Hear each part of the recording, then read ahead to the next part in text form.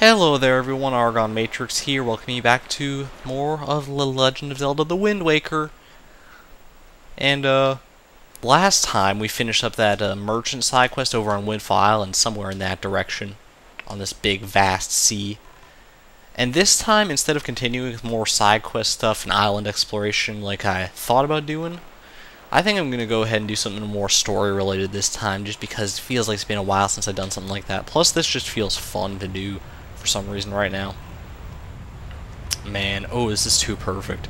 I love coming to this island at night, because it's a sort of pseudo-neon effect, and plus it's raining now, too, or it's, like, really dark at least. This is, like, the perfect atmosphere for this island to be in. It's just so intimidating. But what you actually want to do, which is kind of makes me sad to do this because I just love this island so much, but you're gonna need to extinguish it. It's very sad. Man, you see that ice arrow flying off like it was the creature ship in Super Metroid up there? Holy cow! Okay, but you gotta hurry once you do this. Well, not really. They give you 5 minutes to do this.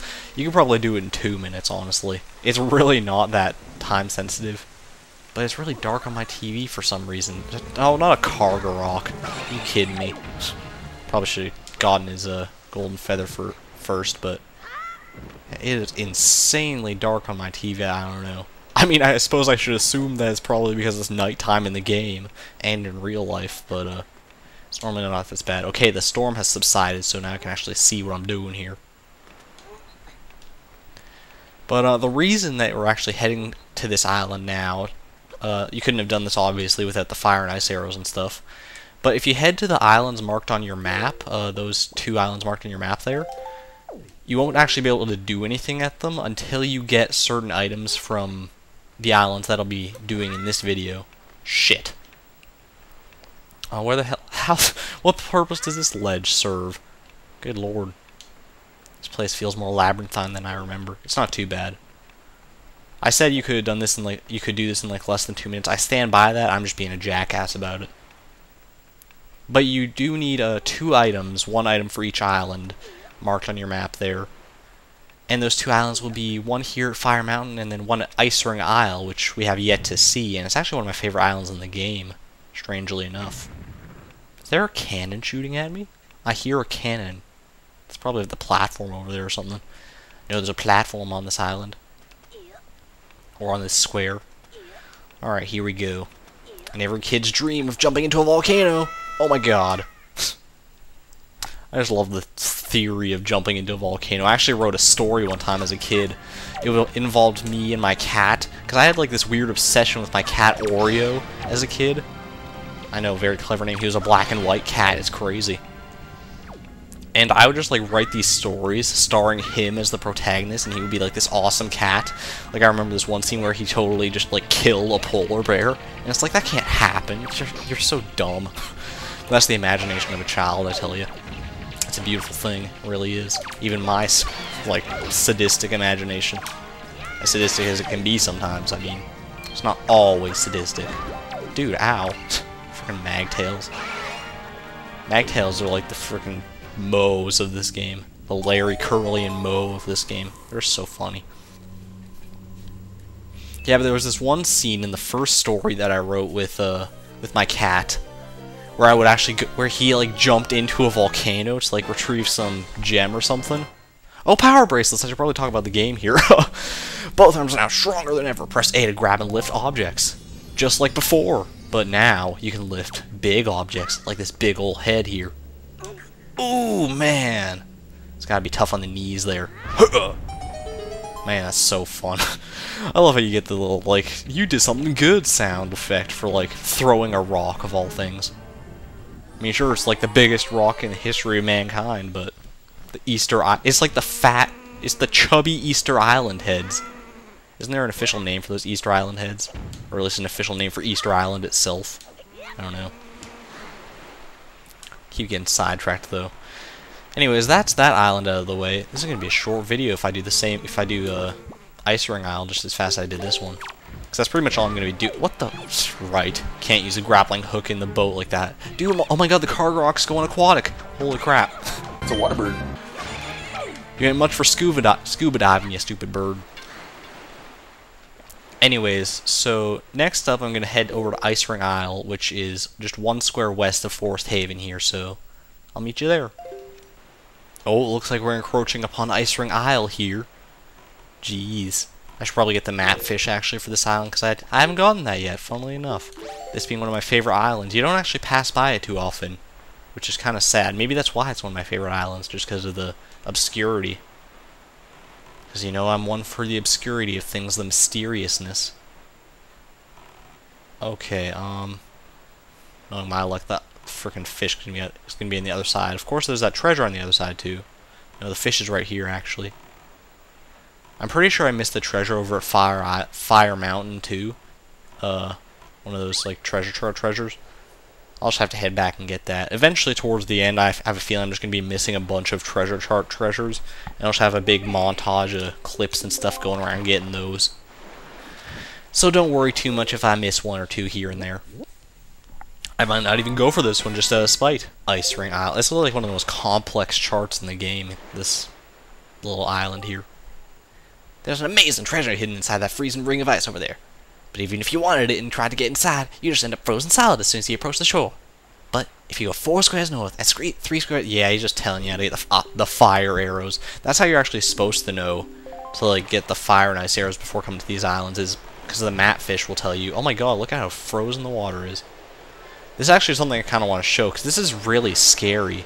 Like, there's nothing really like this at Fire Mountain. Like, it'll just sort of, like, burn you off the island if you try to step on it. But if you try to step on this island before you do anything... Like, that's just scary, man. That was so scary. The first time I tried that as a kid, I literally had, like, nightmares about that. Just because, like, getting frozen solid is one of the most terrifying things I can possibly imagine. But what you actually need to do here, I'm sure you couldn't have guessed this yourself, is you're going to need to get your fire arrows ready. Am I doing it right? Oh shit, I don't have any magic! What? I ran out of magic? Seriously? Maybe the friction of just these normal arrowheads is enough to thaw it. Alright, do I have any means of replenishing magic? I'm just gonna have to break down and use the elixir soup, I guess. I can't believe how stupid that is. Oh my god. Whatever. At least to make Link happy. It must feel good to drink that elixir soup in such a cold, dank place like this. I really do like this island, though. And not just because I'm Canadian or anything like that. And you've actually got to hit, like... You can barely see it through the mist here, but there's like a dragon head there. You can see it clearly there now. And you got to hit that in order to thaw out the island. And there's actually quite a bit more to this island than there was to Fire Mountain. I'm not entirely sure why that is. I guess they just want to milk the ice physics for all they're worth or something. But there should be a treasure chest somewhere around the perimeter here, if my memory serves me well. That's one thing there's not enough of in this game is snow. It's basically this island and that's it. But yeah, here we go. Man, I literally went around the whole island. I could have just like gone 1 centimeter left when I got on the island in the first place, and I would have found it. Dude, could you see? No, shit. That was bound to happen eventually. Oh my god, can you please get to? What the? Stop that, Link! I've done that in real life. That hurts like hell. Face planting on ice. Especially if you're skiing and then you like fall and you faceplant in the snow, it literally feels like your face is scraping on concrete. It doesn't have quite the same effect as if it was actually scraping on concrete, but it's still painful. Okay, now that that's done, we should still have enough time. Yeah, once you actually get the item inside the island, I don't think I mentioned this when I got the power bracelets before. But the timer will stop once you get the item, so you don't have to worry about like getting out in time or anything like that. No Super Metroid-esque escape sequence. I'm talking about Super Metroid a lot, considering I haven't even played it in a long time. Oh wee! I always forget about these little ice slide parts where you slide on your bum. Oh my god! Jesus. You can go get that rupee if you want, but I don't think it's really worth the trouble. 5 rupees ain't worth it, man. Let's just see if I can run this. Oh shit. Almost. Didn't fall off all the way anyways. And, oh shit. No, man. I'm gonna freeze to death from, like, hypothermia in this water. Alright, let's try this principle in practice. So it's tilted up there, but I made... Dude, I am so bad at this. Oh my god. This is... See, they had this one ice area in the game. They just had to make it the most pain-in-the-ass thing in the world. Okay, here we go. I got it this time. Yes, okay, perfect. Oh, I almost face-planted there, I think. Man, I'm gonna seriously run out of time if I don't hurry up here, though. By the way, the reason I'm like doing this right now of all times instead of like, going off and doing more side quests and junk, which I will do eventually here, because I don't want to save like all the island exploration and everything for like the end, because that could... Shit! Are you serious? You guys don't need to see all this, though. Oh, dude, really? Really? You're gonna freeze to death. No, no, no! I pressed the A button. I pressed the free. Oh my god! I've got 1 minute to make this. I can still make this if I make all these jumps just perfectly. Shh! That's not perfect. Well. I wonder what happens if I'm in the water when the timer runs out here, because I won't actually technically be on the island or anything. Let's see. I guess we're about to find... I can't believe this. This has never happened to me before, only in recording. I tell ya, shit. There it goes. Oi. No, whoa! No, don't freeze me! Oh my god! Oh! Oh! I can't imagine how much that would hurt. Oh my god. Dude, I know it's like cartoony kind of like freeze, but still, that's, you don't do that. You don't traumatize me like that. Can you? Thank you. Okay, let's do this right this time, please. Oh yeah, like I was saying before, the reason I'm doing this now, doing these two islands and getting shit. Don't you fall again? No, we're not straddling the banister. Okay, let's do this. But the reason I'm getting these two items from these islands before moving on with like other sea exploration and junk is because I'm just scared I'm going to run into something that's going to halt my progress if I don't have these two items. I can't think of many instances where these two items will be necessary in sea exploration or anything, but I'm just afraid I'm forgetting something. I can remember at least one where like the power bracelets will be useful, and at least one where what we get here will be useful, so... Man, was that so hard? Now I've got 3.5 minutes here. I never even got here last time. Jeez. And I do have to admit that even though I like the outside of the island better than Fire Mountain, I do like the inside of Fire Mountain better than this. But there is something in here that kind of fixes that, I guess you could say. Dude, so many keys. At least they're not ice keys. A nice ice keys. Oh no. Don't slide off the slide, please. I think I've done that before too. It's really stupid. Alright, finally! Holy cow, that took so... I'm up to like freaking 18 minutes on this recording. This should have been like a 10-minute recording. In, out, done.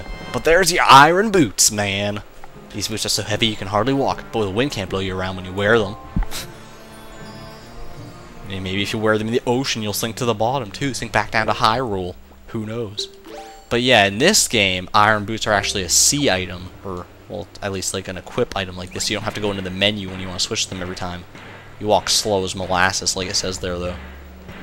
And this is the one little redeeming factor of the Inside this Island, is that there's sort of a mini-dungeon within the mini-dungeon, which is really remarkable.